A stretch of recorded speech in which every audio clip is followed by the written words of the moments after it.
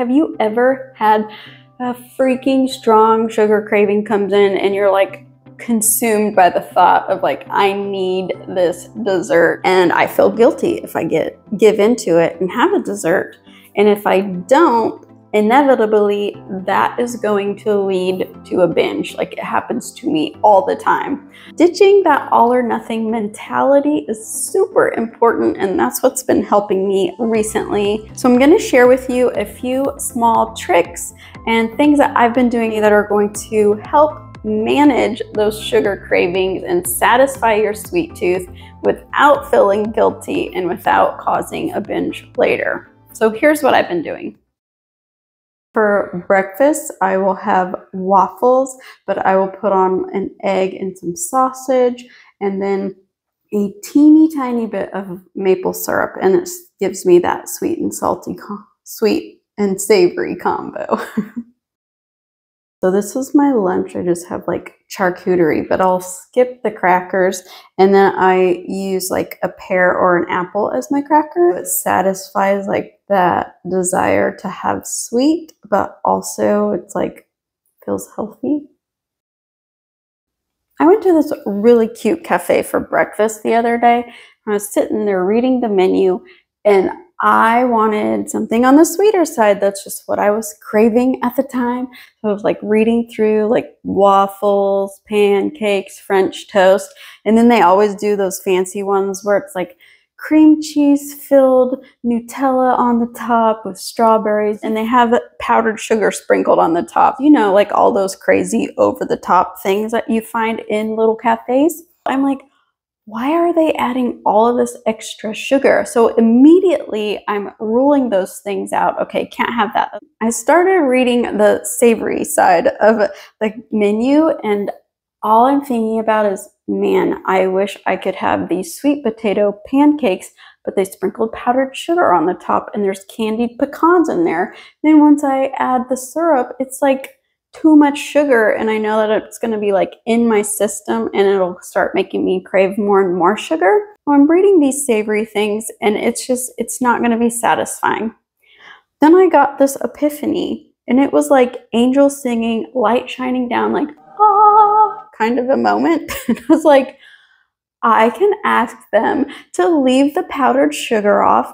I'll put a little extra butter, and I won't use syrup.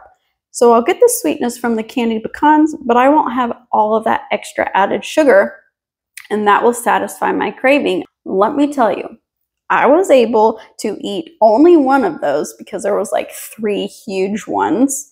Then I'm like, oh my gosh, I could totally do this. It satisfied that sugar craving without being way too much. And I felt really good about doing that and keeping that balance.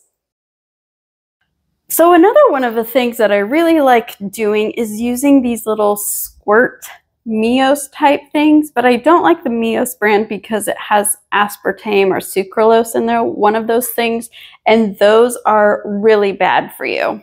So since stevia is not one of the things that spikes your blood sugar, I really like using this brand, the Stir brand, because it is sweetened with stevia and not sucralose. I've also found some other drink mixes that are a little bit sweet that'll satisfy the sugar craving, and then it's just like drinking dessert instead. So I have this Calm stuff that I bought at Costco, and I'm like, okay, this is like a double whammy, because usually I get super overwhelmed wanting the dessert, and this Calm stuff is actually supposed to bring you down, like calm anxiety, hence the name Calm, you know, that makes sense. So I really like that. And then the third type of a drink that I like to use is just making frozen fruit smoothies, and I'll basically add ice and water to that, sometimes maybe like a Zevia, which is sweetened with stevia, like a soda, and then I'll just like mix that up, and it's like having a dessert.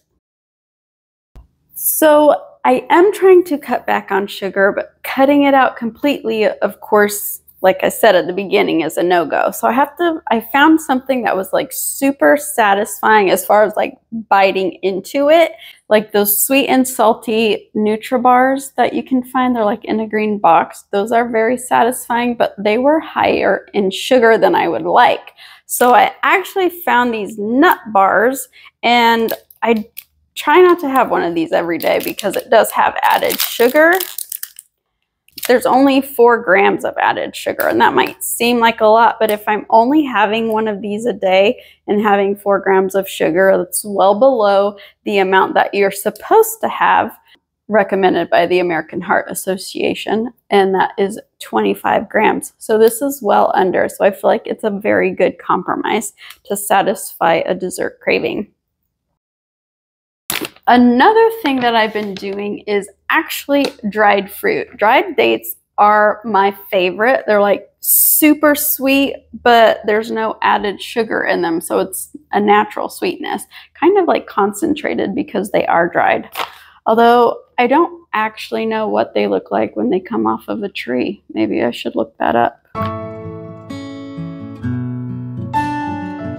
And I saw this thing the other day online. It was dates with peanut butter and then like a little bit of chocolate, and it's supposed to taste like a Snickers bar. I don't know how true that is.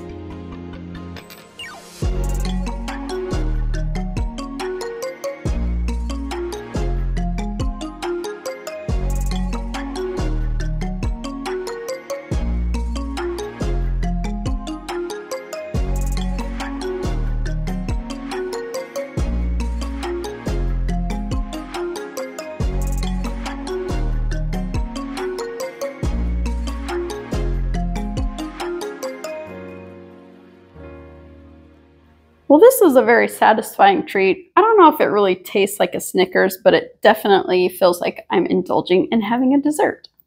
You just have to be really careful if you have dried fruit, because the more of that you eat, the more, let's say, it just causes some intestinal issues, if you get what I'm saying.